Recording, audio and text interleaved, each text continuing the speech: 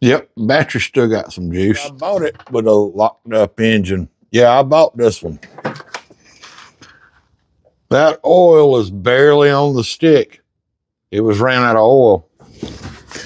Welcome back to Rayleigh's Small Engines. I'm T-Bone. This is your Get to the Point channel. Today, y'all get to decide what I do to fix this one. Hang around. So I'm gonna give you guys a full breakdown of whatever parts this thing needs, if it's even repairable, and we're gonna make a decision if we're either gonna rebuild this one or we're gonna put a new engine on it. Y'all decide. For those of you that are gonna ask, there are some people who don't know, how do I know this engine's locked up? Well, number one, the guy told me, and I'm gonna tell you in a little bit how much I paid for this thing. Anyway, a quick diagnosis. You're gonna hear adjust clicks. Single click, solenoid, no, okay? In this case, it's not. I've got a Just Clicks video you guys need to check out. Actually, there are two Just Clicks videos to tell you how to diagnose the electrical side. How do I know it's not hydro-locked, like the carburetor been leaking fuel in the crankcase? Well, number one, there ain't no oil in it, nothing. Number two, the flywheel don't move at all. If, say, your flywheel moves a little bit, first thing you need to do is pull that spark plug out and see if the gas coming out. If it is, you need to look at the carburetor. A quick, simple test of the solenoid. I'm gonna put my test light right here on this starter bolt and turn this key, listen, and watch this light. We are sending power. Now, if you're unsure, there's another case too. Sometimes that starter will get hung up in the flywheel, okay? And you can actually pull this cover off, jiggle, jiggle, squirt a little stuff on that starter gear, that thing go back down, you might go back to working. That ain't happening in this case. Now, y'all seen my zero turn that we use for our yard. The reason I wanted this one is we've got a bunch of woods with trails, and I want to use this as a beater to go out there that I don't care about, and I can go cut my trails, make them clean. So let's get this engine off of here, tear it down and see what's wrong. And we'll give you a breakdown of the parts cost and a breakdown of how much a new engine's gonna cost. Action. Daggone thing about ran over me. Let's get this engine off real quick, y'all. I ain't got no fuel shut off, so I'm gonna clamp the fuel line. Let's get the fuel off. There's only three things on this side. Just the fuel line. Thank goodness it's got a Walbro style, not a Nicky. That's nice. A little breather hose here. And a throttle cable. Yeah, it's dirty. Back that off. Nothing in here but a little Z-bend. So all we're gonna do, pop that out. Now on this side, all we got is two things to take loose. Now we're gonna take the starter loose and the wiring harness. Well, that wasn't very tight. Ooh, that one's already wiggling in there. Huh, all right, keep that in mind, folks. Do we need a starter? Let's hope not. Pull our wire loose. But we know it worked. We heard it click earlier. And then the other thing we need to do is just this one wiring harness. You'll notice I didn't pull anything. I didn't unplug the carburetor. You don't have to. And that's it. Now, in this case, this muffler, a lot of times you'll have to take them off if this pipe is welded into the muffler. This case, we don't. So now what you want to do, yeah, I got it up in the air so you guys can see what I'm doing. But next thing you want to do is set this parking brake just like that to loosen your drive belt. Now lower your deck down. Wow. Well, this thing's been sitting for months in the yard because we were busy all summer. Well, let's get this deck down and out of the way. First thing we want to do, let's get this little clip out of the way. Let's take our belt off around here, and get the deck down. Now, if you're doing this at home on the ground, what you're gonna wanna do is take that deck off, get it out of your way. It'll be a lot easier.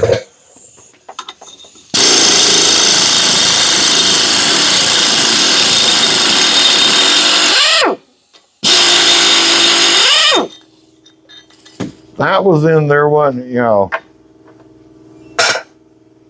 Now we're gonna pull this, and we still got our drive belt hooked on. You see my finger there, and I'm just gonna walk this belt off. Now there's 4 bolts. 1, 2, 3, 4. Let's take them out.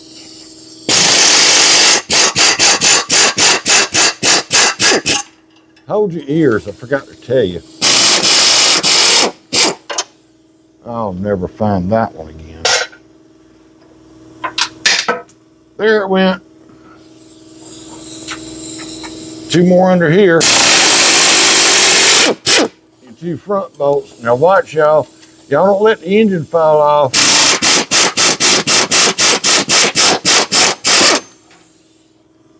Ha ha ha ha. Okay, let's get this deck back up.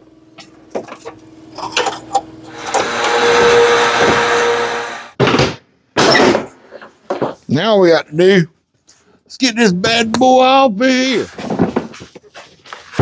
There it is. Okay, so there's a real common problem. We're draining this oil out of this engine, but I want you to look right here.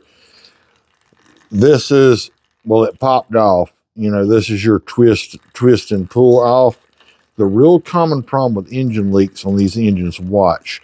Just with my finger, see, I can turn that. These are all loose. Tighten yours up. All right, let's get this thing tore down right quick. See what's wrong with it. Now, one more thing.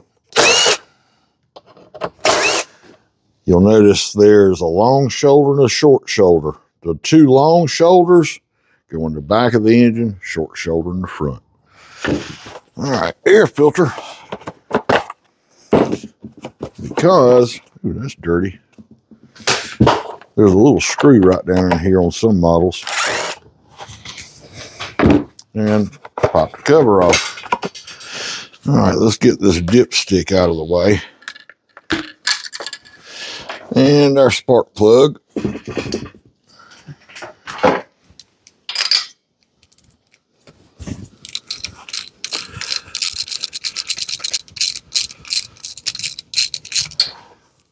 We need our tailpipe, muffin, muffler, piece of metal out of the way so we can get the head bolts. Now this bracket, just like that. Go ahead and loosen these. I got the gun in my hand already. Our intake and carburetor assembly. All right, spark plug wire out of the way. Little 5M1 tool works good for this. That way you don't bend up your valve cover. Kind of cuts that sealer. See right there. And now let's get this cylinder head off.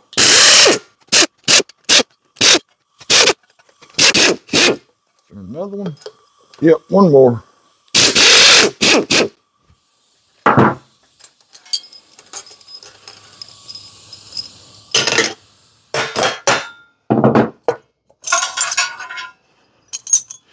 Now, there's push rods. Want to be careful you don't lose these caps.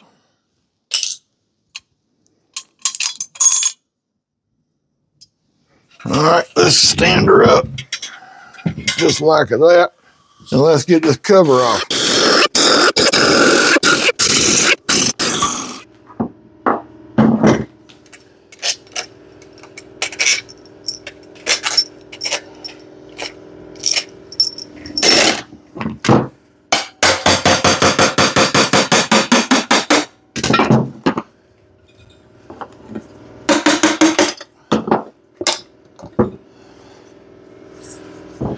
Great, now you can see metal all down in there, or just like it's silver looking. All right, there's our governor. Teeth look good. Camshaft. This one still has a good compression release. You know how often these tear up. Get us a little pig mat under here. Absorb some of that oil. So we are stuck with the piston at the top and I need to get the rod bolts loose, the rod cap bolts loose up there. So what I'm going to do is put this bolt. So we're going to use a wrench on this and tap that piston and try to get this thing to rotate down where we can get our bolts. All right, there it went tight. So I could use the brass end, but I'm gonna try the wooden end first.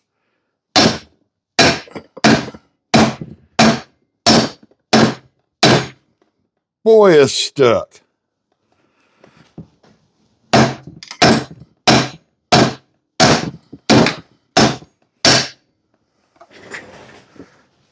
Well, plan B, let's see if I can loosen the one I can get to and then try that. Ooh, that wasn't even hardly tight. That was pretty loose.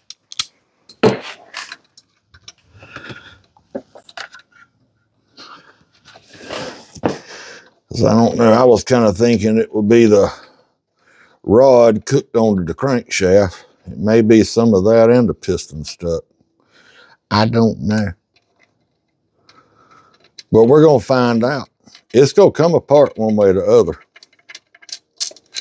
There's one bolt. Now, this is not going to fit up in there. So, let's try this again. Y'all cross your fingers. Uh-oh, here we go. We just popped loose. Look at there. Ha, ha, ha, ha. Now, can I get it down enough? She's moving to where I can get my, there we go. I think I can get my ratchet in there now. Oh, maybe not.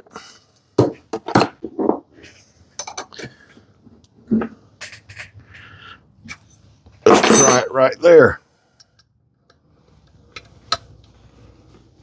Oh yeah, that one's tight. Yeah.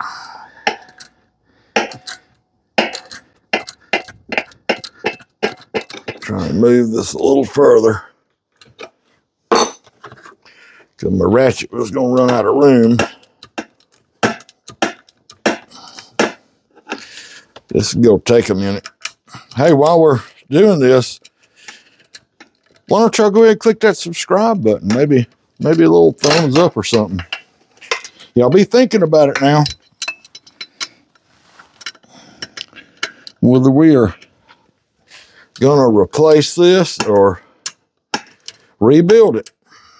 I don't see any holes in the block.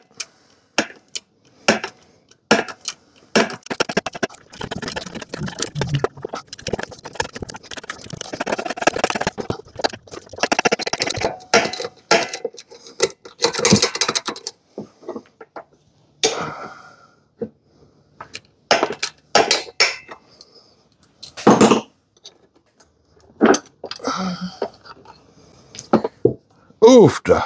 Yeah. It's got to have a rod. For sure. Boy, it just melted this thing. Oh my goodness. So, let's see if we can get this around. I don't know if I can get it around where I can get that piston up. See if I can get me a screwdriver in here. Oh, it went up some. It's going to get hung up there. Can we get this thing up now? Come on. It's coming.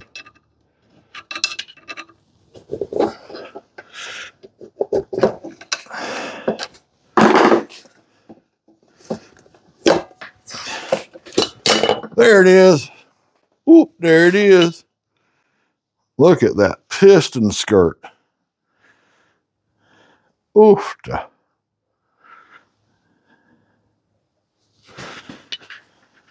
So let me get this crankshaft to get the rod journal up to the top and let y'all look at this. So y'all look at the rod journal. See if I can get my finger in there. Oh my goodness, that's bad. I mean, rough bad. Cylinder's not terrible, Well, let me go get some prices together here and I'll be right back. Okay, so I'm about to reveal the prices I found. I want to show you a couple other issues. This connector for the counterweight is aluminum. Both of those would possibly have to be replaced, along with the crankshaft, unless I can get this out and get that cleaned up, okay? Then I've got another issue over here on the starter. Now, the starter did have a nice hard click, but that is loose. If I could fix that. So here it is, right down the list. Okay, so crankshaft, piston and rings, rod, crankcase gasket, seal, head gasket. And these are all retail prices on here. If I can fix the crankshaft, $364. I also mentioned the starter. Oh, there's something else. Possibly carburetor. Maybe I can clean it. Maybe it's fine. Maybe I have to replace it. I don't know. So $552.85, or without the crank, $188. Or I could put a brand new engine on this thing and go cut my trails in the woods. $679. So there it is. You guys let me know what you think. Put your comments right down in the comments section. I want to know what you would do or what you think I should do. And we appreciate you tuning in to Rayleigh's Small Engines. I'm T-Bone, and this is your Get It to Point channel. If you're not already subscribed, be sure to click that subscribe button, ring the bell, and give us a thumbs up. This is the end of part 1. I'm going to come back in a couple weeks with part 2. I got something special in store for you guys next weekend. Going to be different.